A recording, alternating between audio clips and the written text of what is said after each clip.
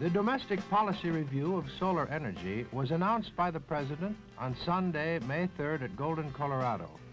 The President called for development of an overall national strategy to speed the development and the use of solar technologies.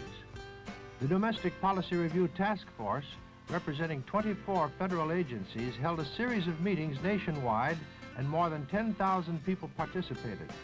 More than 3,000 testified. I'm Eddie Albert, and I'm going to introduce to you just a few of those people. Many people have told us that this technology is impossible and still 50 years away. If someone tells you that, don't believe it. The idea is to be as self-sufficient as possible and get away from the big systems that we can't control. But there are enough people in it now who know what they're doing, who are building and installing quality products, and with the prospects of conventional fuel prices going up, the industry will make it. Look, it will help all of us. It's part of our future. It's the way we have to go for a lot of reasons. Not all of them are economic. Some of them have to do with the quality of our lives. We're reaching our goals here in San Bernardino. It's not easy. It's not easy because I'm a woman and I'm black, but we have to do it. There are a lot of exciting, creative solutions. It can be done. That's quite a cast of characters for any film. You'll meet all of them and some others, and you'll discover that even though they may disagree on how to do it or when to do it, they all agree that it will be done. Now, what is this it that they're all talking about? Well, this it is important to me because nothing would grow in my greenhouse without it. It's the sun. And it's important to the people you'll meet here. A new breed of American pioneers who represent a sort of a new grassroots interest and awareness in this country that we can get a lot of energy from the sun in lots of different ways, and that the individuals, the tinkerers, the entrepreneurs can do it themselves. They talk a lot about what they're doing. We're going to hear what they have to say, but they also do a lot. And that's what this is really all about.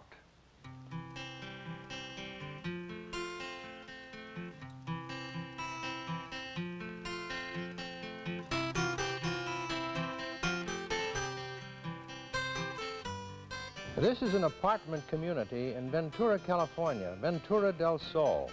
It's heated by a hydronic system, hot water which is partially heated by solar energy.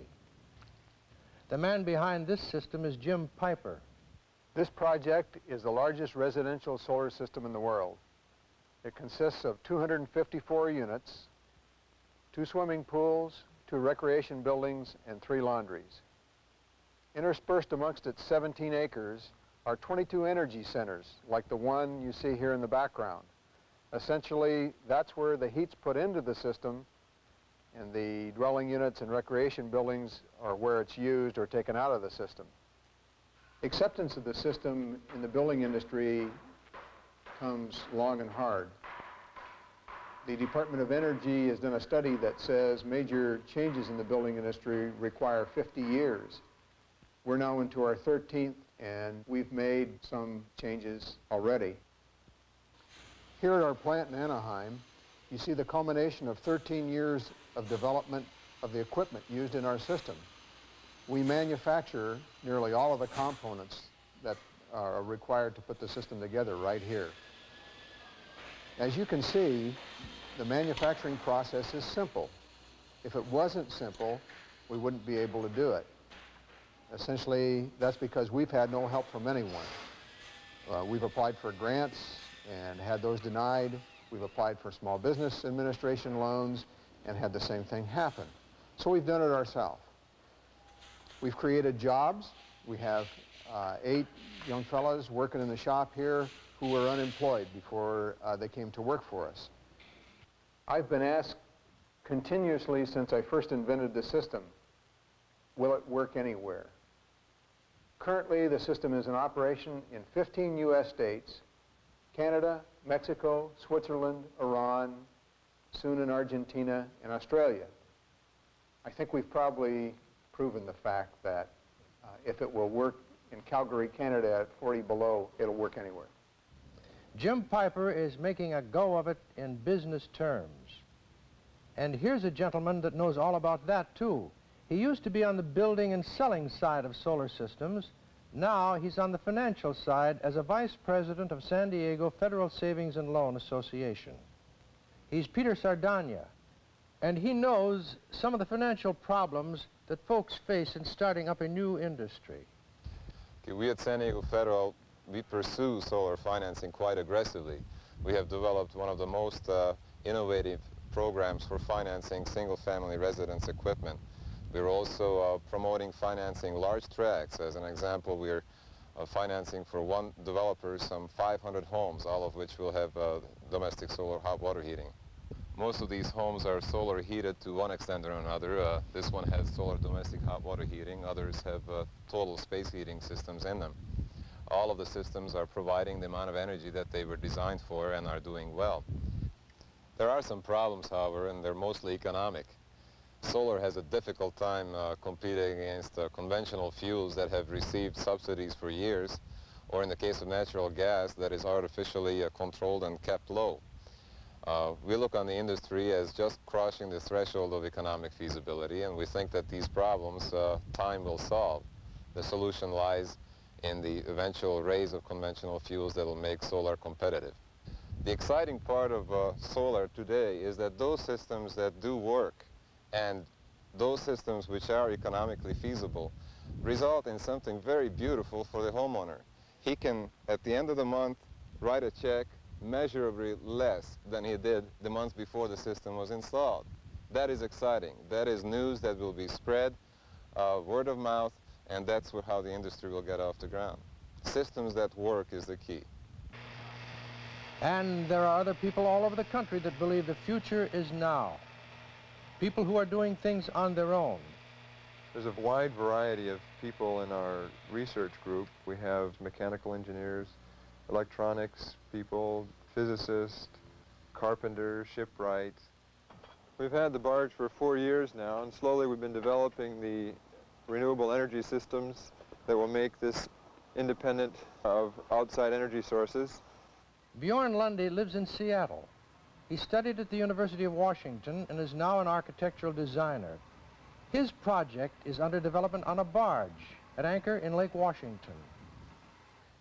We've chosen a mobile floating facility so that we can move around to different environmental conditions, and so also that we can demonstrate that no matter what locality you're in, there's appropriate energy or enough energy right there, right where you are, to put together your own independent energy systems.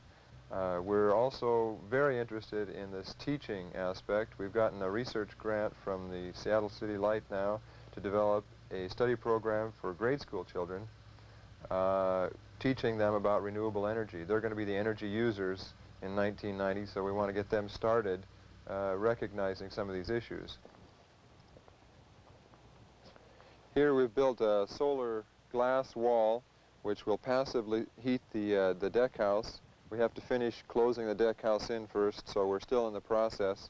And then eventually we'll have some water storage drums inside here to hold the heat for longer periods. So this will be a part of a passive heating system for the deck house. Here we've got our model of a solar distillation apparatus for distilling fresh water, drinking water, from any kind of water, brackish. We could even use the bilge water. And what's coming out the nozzle down here is distilled water, and the energy used is just solar energy. We're studying how much water we can get out of this model over what period of time with this kind of sunlight. This is our windmill. We've put this together from renewed recycled materials. It's state-of-the-art technology with recycled materials controlled by the microprocessor computer. That generates the electricity for our house lights, anchor lights, all the electrical systems on board. We're really excited about our big parabola. Here's Cliff Cox is doubling as a foil applicator. Normally he's one of our computer experts. Here we see an example of using low-cost materials, aluminum foil, less than 2 cents a square foot, to achieve a really highly reflective surface. That'll be focusing the sun's energies on the focal point. And that's where we'll put our Stirling engine. The Stirling engine then will produce electric power. It's the way we have to go for a lot of reasons. Not all of them are economic or scientific, or a lot of them have to do with the quality of our lives. This is a vertical axis wind turbine. In other words, it's a windmill. It captures the wind and converts it into electricity. Gardner Green and the people of his company in Laconia, New Hampshire, built this one. And they're building others for a living, for profit.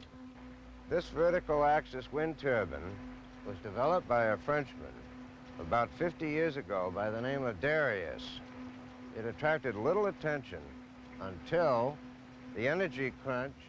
Gar Green is a successful businessman who has now turned his abilities to a new opportunity in the solar industry. The world in the future. This is a scale model of an old farm windmill, of which they sold hundreds of thousands all over the country, primarily used to pump water because it's primarily a slow-speed device. And it, as you can see, has a tail vane to keep it oriented into the wind, whereas our vertical axis wind turbines don't care which way the wind blows and therefore are non-directional.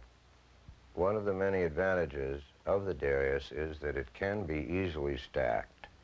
This is a new solar conscious plant in Clearwater, Florida, and as you can see, a triple stack Darius is providing 3 times as much power as a single stack unit would.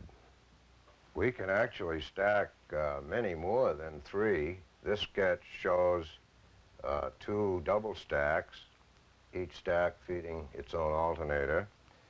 And then where we have a prevailing wind, we can have a power station array of stacked units. And there could be many, depending on the wind conditions. In the future, there certainly will be a large use of individual wind turbines in individual homes. At the present time, the equipment is a little too sophisticated, but as mass production is achieved and prices go down and equipment becomes more simplified, the many homes throughout America will be able to use the wind. Solar collectors and wind turbines go hand in hand, for when the sun doesn't shine, the wind usually blows.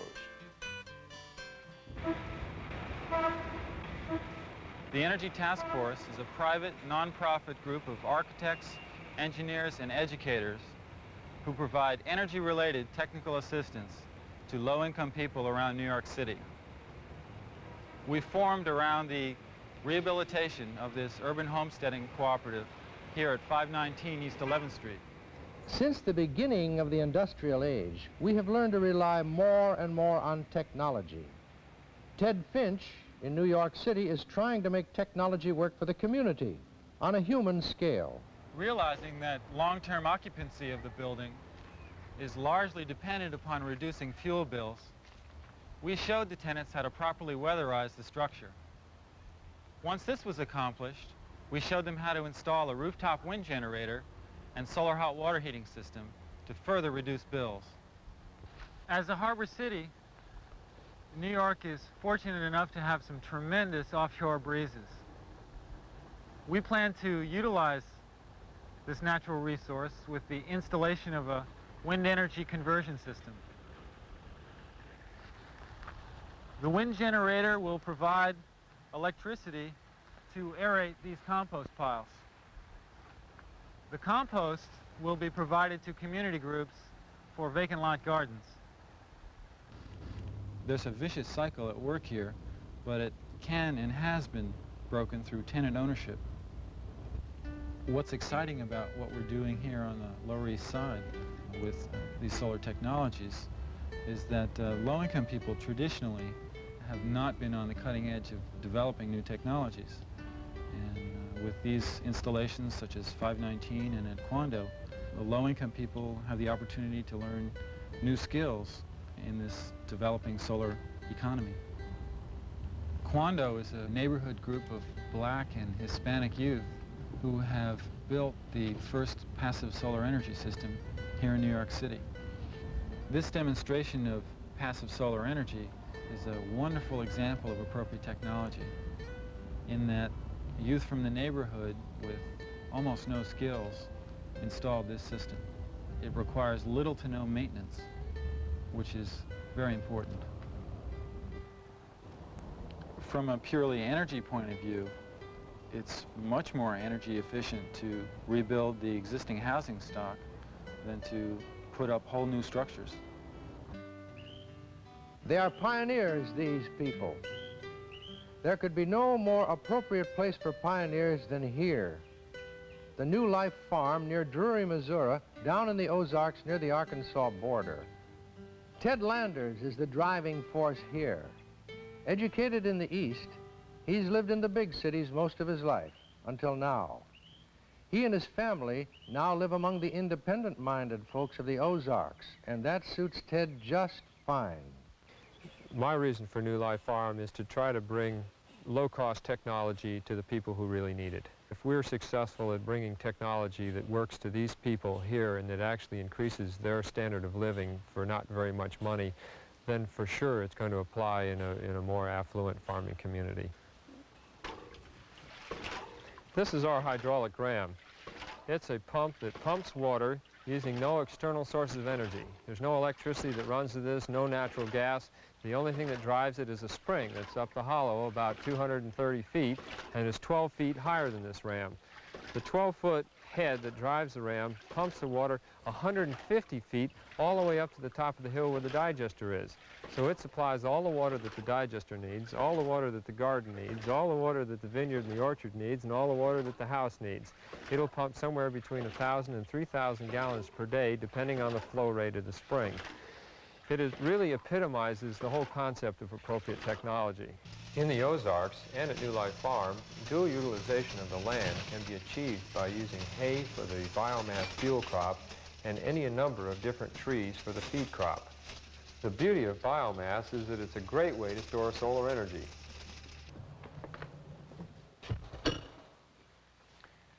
In the New Life Farm digester laboratory, we take water, we take the hay, we could add manure or soybean vines, corn stalks, any other kind of agricultural waste products, and put it in these tanks.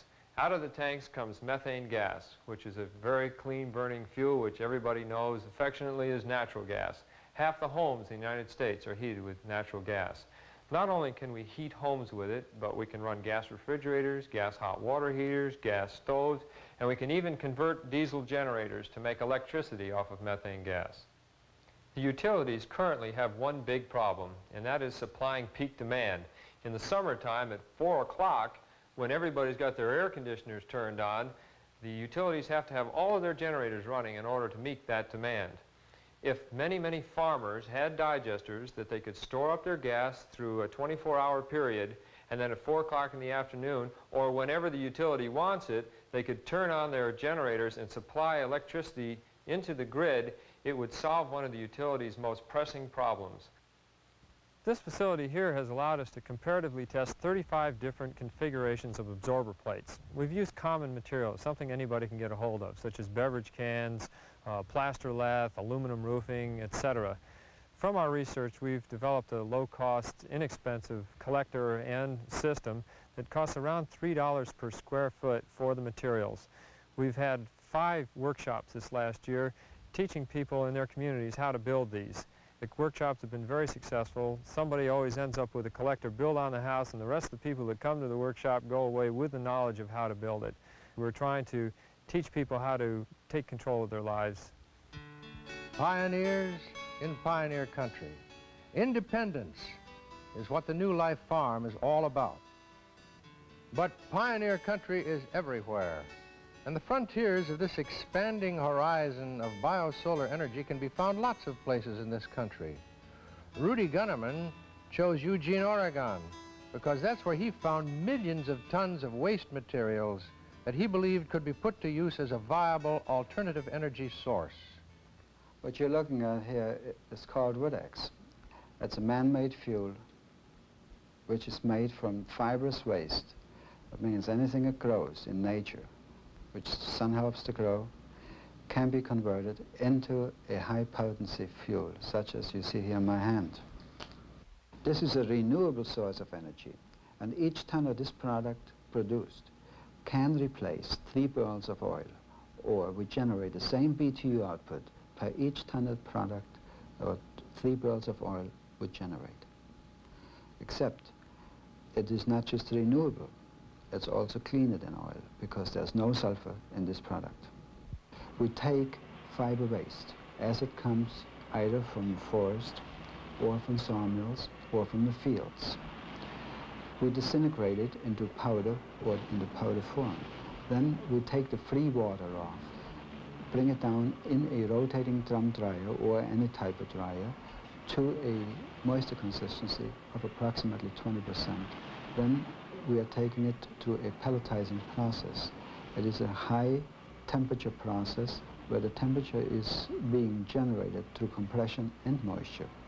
In this process, we then separate the lignits and waxes, which are within a fiber product, using those as binders, and have the cellulose structure within this product free for combustion. In our own manufacture, we use about 10% of the BTUs produced in our own process.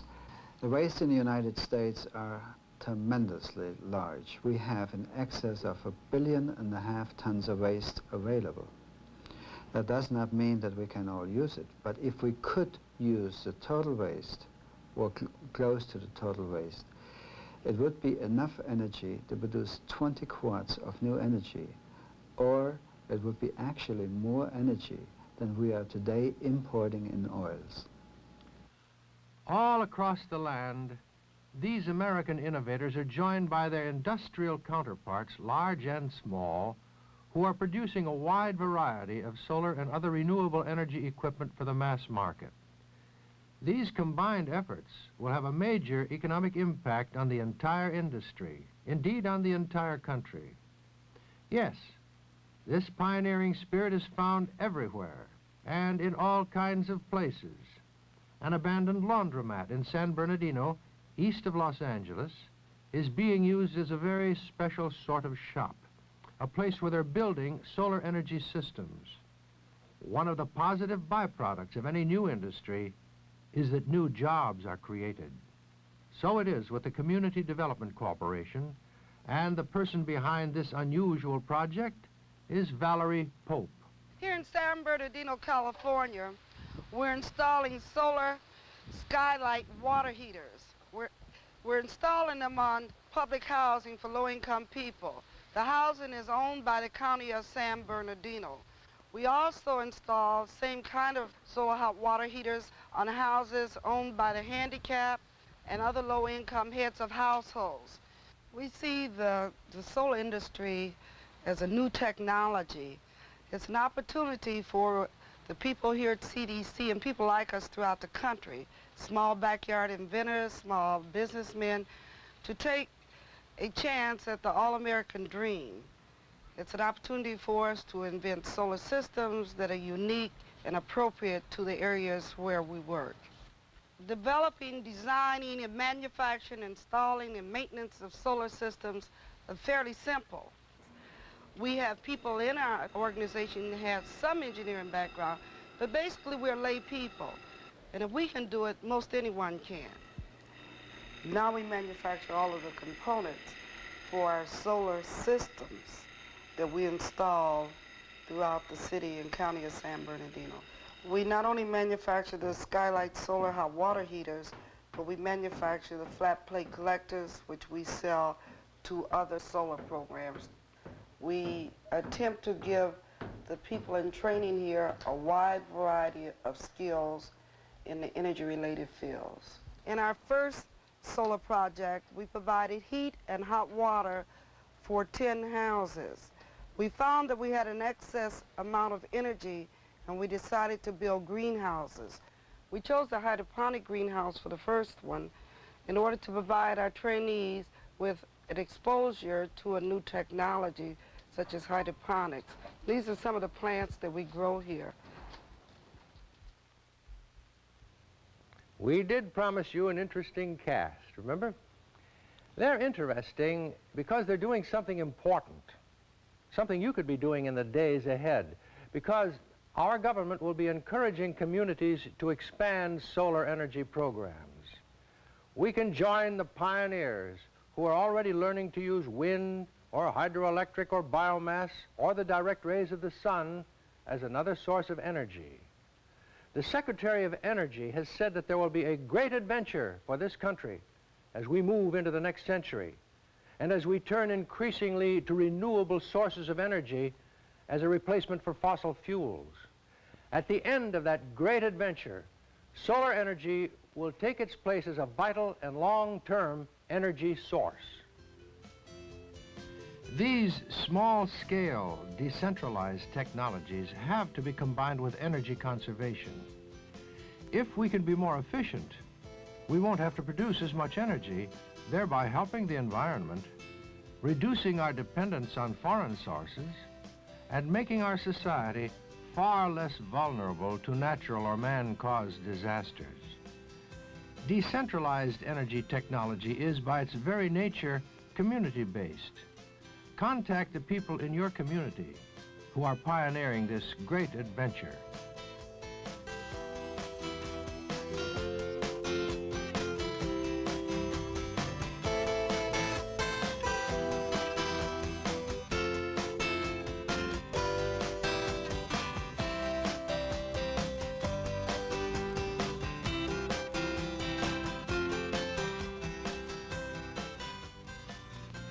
For further information about alternative energy technology, contact the United States Department of Energy, Technical Information Center, Oak Ridge, Tennessee, 37830.